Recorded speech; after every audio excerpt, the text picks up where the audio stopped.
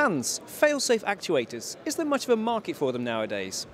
The market is growing. It's rapidly growing because people they want to have safe installations. So can you give some examples of where fail-safe actuators might be used?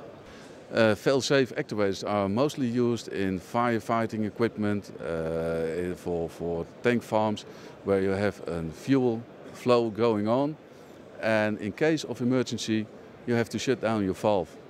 And if there's a fire, you will probably have no power supply anymore. So you have to rely on a basic design which is operating without any power supply. So suppose there's no electrical power available. Where does the power come from to actually move the valve?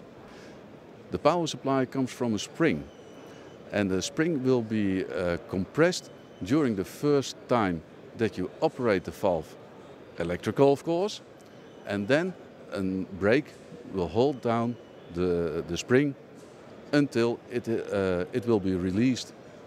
Now suppose I install one of these spring-operated products. How will I know the spring will still work in, say, 20 or 25 years' time?